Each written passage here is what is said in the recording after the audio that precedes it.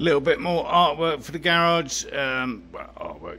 It's motorsport from 1977. Yes, it was my dad's. I picked it up when I went back to Wales recently. And there's the other side of it. Welcome back to the Stratosphere.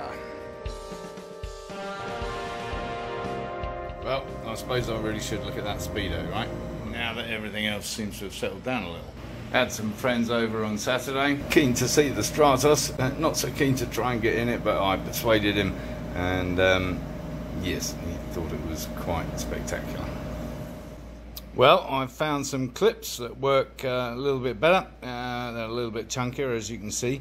What I've also noticed is that this has come loose, this boy, so I'm going to have to lift this up and tighten it, because there's obviously a nut on the other side. Anyway, meantime, this fits and is a lot sturdier. I shall replace the one on the other side in due course, when I can be bothered to uncover everything and get the tail up, and I should probably look at the speedo at the same time, shouldn't I?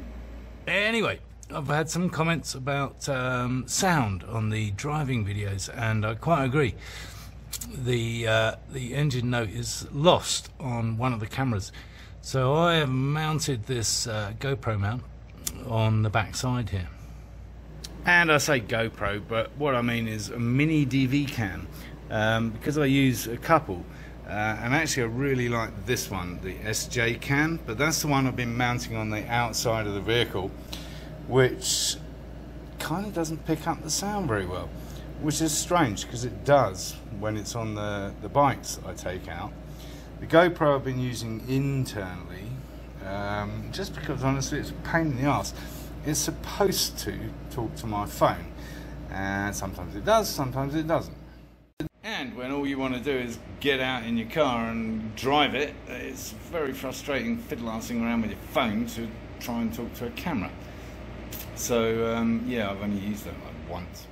The next time around we'll be going with a 2-camera setup, hopefully, one on the rear there, not least because I'm a child and I want to see if there's any flames shooting out the back, because there's lots of snap, crackle and pop on the overrun, and I'd love to know whether there's actually flames shooting out the exhaust. So that'll be something to look forward to, hopefully later in this video. Anyway, that's that sorted. It was a nut. And I've done the other side, obviously, while it's up, and now I'm going to have a look at where to put this camera. Yes, I'm thinking something like that. Now we just have to get it to work. And while we're on the subject of video cameras, the exciting news is that Matt, yes, my co-driver, one of my co-drivers in the Porsche racing team for the 24 Hours of Lemons, has one of those really fancy things, drones. Yes, that follows you. Exciting, huh? Apparently it's only capable of 35 to 40 miles an hour, so that'll be quite boring for me. But hopefully it will produce some exciting footage for you guys. Meantime, I eventually got the GoPro to start charging, so hopefully we better see if that camera angle's any good in a minute. Or 10. Or 50. And while we're looking at cameras, a very good friend of mine has given me this. It's a 360-degree camera. So I'll be trying that out next time we go out as well, hopefully. I don't know how the hell I'm going to mount it, but yeah, Rico 360. So that'll be fun. My buddy Chris just turned up with a wheel actually for the Honda, and he's going to help me out with a bumper car and all that kind of malarkey. And he'd never seen a Lancia Stratos before. He didn't even know what it was, and he referred to it as a teeny weeny Lamborghini, which I rather like. Do not fear, we will not be putting any polka dots on it. Well, little impromptu trip, because I spotted a Cars and Coffee on the way back from taking the dogs for exercise. So no cameras on the car, we're just going to go check it out.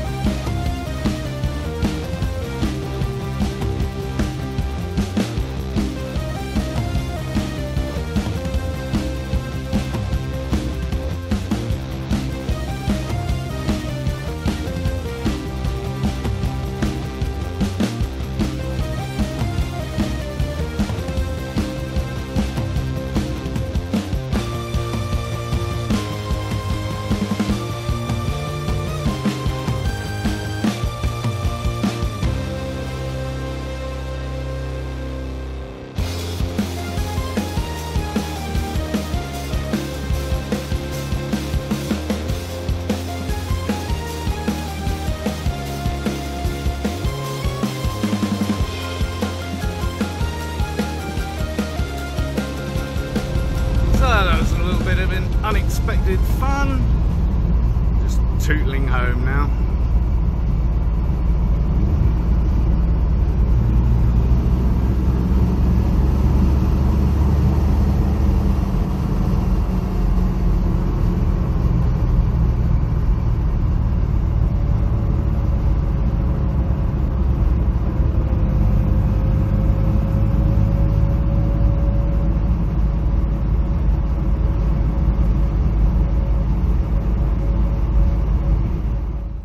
And yes, another special visitor who came to look at the car and obviously had to try it out for size, my friend VV. Anyway, enough of all this, let's get to the car show in Flagstaff. So a little bit of in-car stuff. Sadly not that inspiring because we hit some traffic.